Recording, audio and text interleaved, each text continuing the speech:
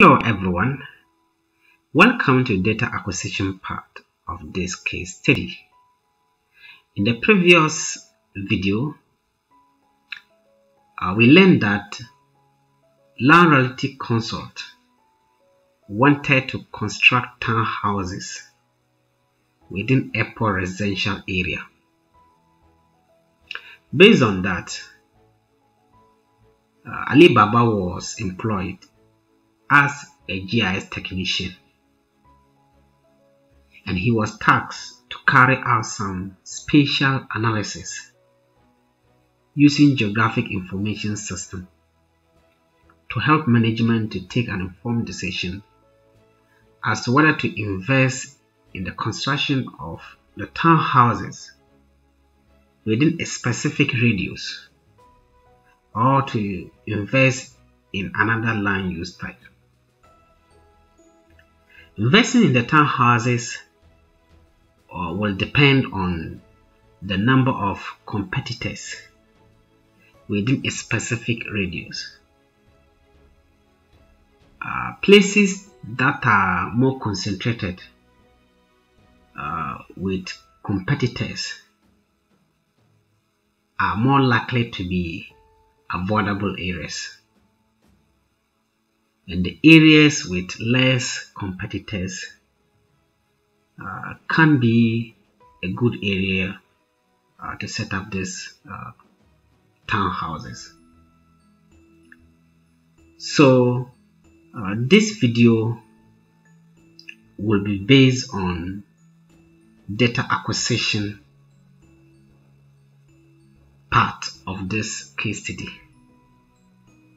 How would Alibaba acquire his data to execute this case study?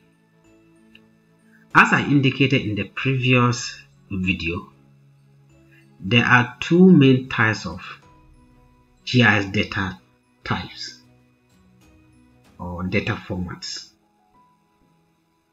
One is vector data, and the second one is raster data. For the purpose of this case study, we are going to talk more, or we are going to concentrate on vector data, that is points, lines, polygons. So I'm going to show you two main sites to download vector data to execute this case study. One place is BBBikes. BBBikes is a GIS website where you can download shapefiles of vector data. And another website that you can download spatial data in the form of vector data is Dava GIS. So let's start with how to download data from BBBikes. So just go to your Google Chrome or any kind of browser and then type BBBikes.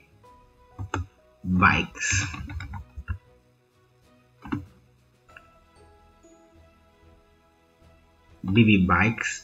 You click on the first one, BBBike Extract OpenStreetMap. Click on it. So the website is this. This is the website. So you can look at it and tap it and browse to this interface. So the first part is what? Data format. These are different kind of data format that you can store the data. But we are interested in the S3 shapefiles. S3 shapefiles is a form of data format that can easily be interpreted by most GIS softwares. So let's save this data in shapefiles. S3 shapefiles. And this another second part is the name of the area to extract. So you should write down the name of the area that you want to extract here. And the last part is your email address.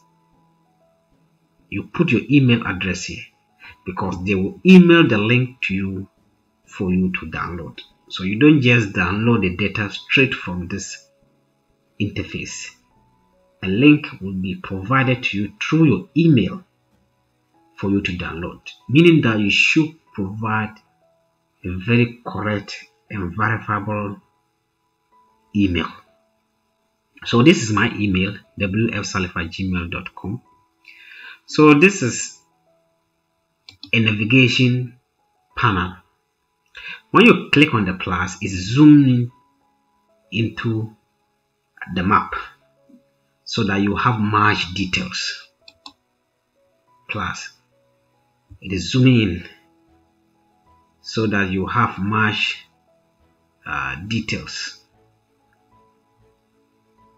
You see, so let's zoom out. The manual is you are zooming out to have less details.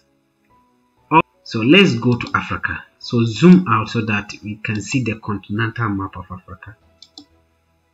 Zoom out. Zoom out.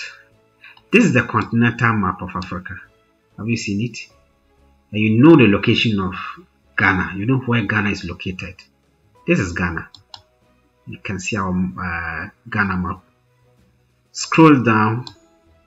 You can use this manuals or plus, or you can use your mouse to scroll down. This is Accra. As I'm interested in the airport residential area of Accra. This is airport residential area.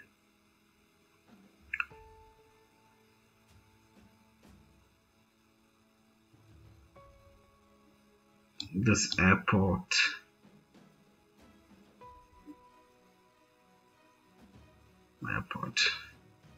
Okay, this is our area of interest. So when you get this, then you write the name of the place that you want to extract the data from. Say airport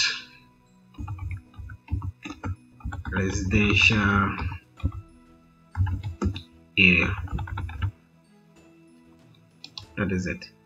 And you see, these are buildings, road networks, railway points. So we are trying to extract all this data from the BB Bytes website into shapefiles. So after you fill everything here, just click here. That is the boundary of where you're going to do the extraction. It has clearly demarcated the area that you are going to extract your information from. So when you click in the middle of the demarcated area, the color changes, so you can move to your desired location. You can also increase the place that you want to download. If you want to cover more area, you can enlarge it. If you want less area, you can reduce it. So depending on your interest, you can adjust this area to fit your needs. So after getting what you want, for me, I'm okay with this. Just click extract.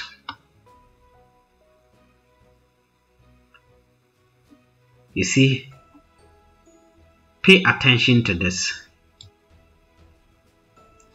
It takes between 2 to 7 minutes to extract an area from planet.osm, meaning that it takes about 2 to 7 minutes before you receive an email alert with a link to download the dataset. It has given us an area. It has given us an area. Airport residential area covers 2 square kilometers, and these are the coordinates. And then the format is shapefile. And they are saying that you can monitor the status of your request on the service status page. Press the back button to get the same area in different format or to request a new area. So if you want a new area, you just press on this back button to go back to the same interface that we saw when we initially navigated our way to the website. And one interesting thing about this website is that it is an open source, meaning that it's a free website, GIS website, that you can download amazing data sets to carry out your analysis. But if you have money and you think that you can help the BB bikes, you can donate. So let's go to our Gmail to see whether they have sent the link to me. So let me go Gmail. Yes, a link has been sent to me, and this is it. Open the link, and the subject of the email is BB bike extract area airport residential area. Format is go to shp.zip. that shape.zip is ready for download. Okay, they are telling us, and they say, hi, you requested OpenStreetMap area airport residential area was extracted from planet.osm. To download the file, please click on the following link. Just click on the link and wait patiently. Yeah, it has downloaded. That is it. It has downloaded. So now we are done with how to download vector data from BB Bike's website. Now I want to show you another website that you can download spatial data, and that website is Gis gis.org/data download. So click enter.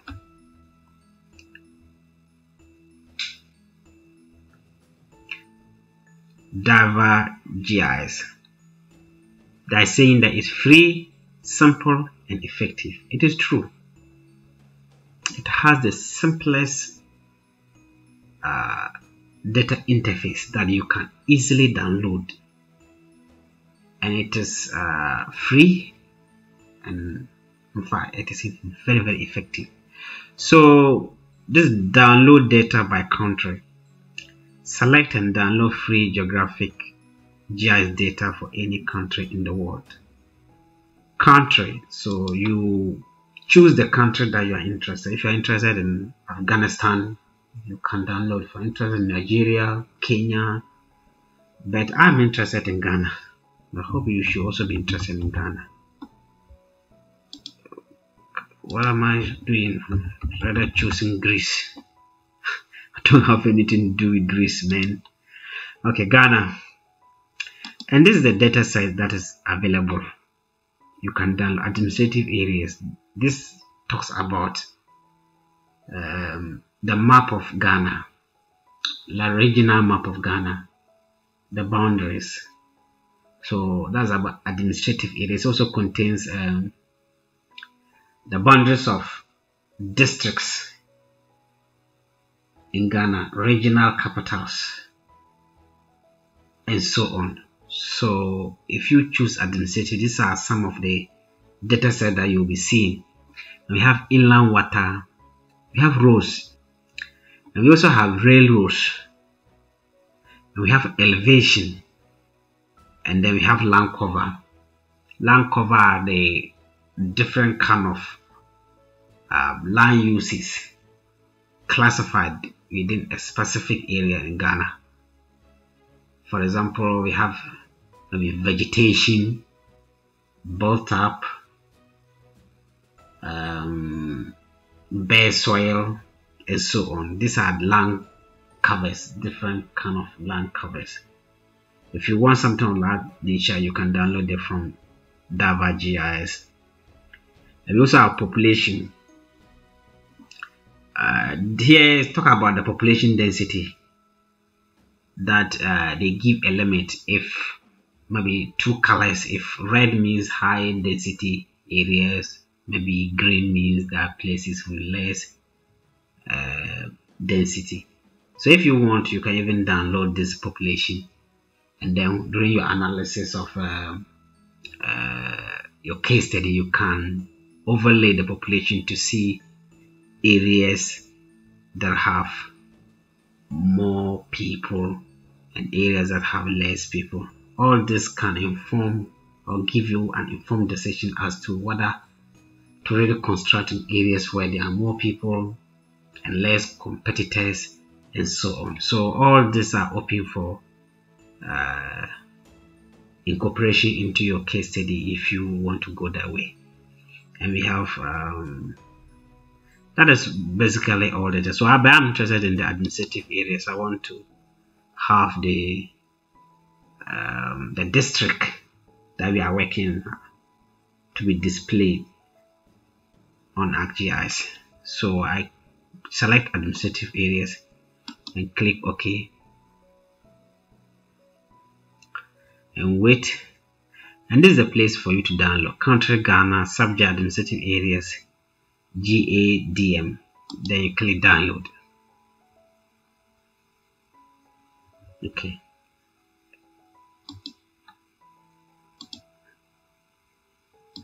So if you want population to, you can go back Ghana and then population and then click OK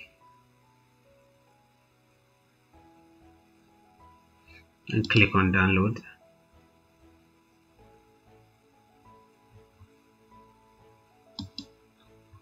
Yeah, the data has also been downloaded.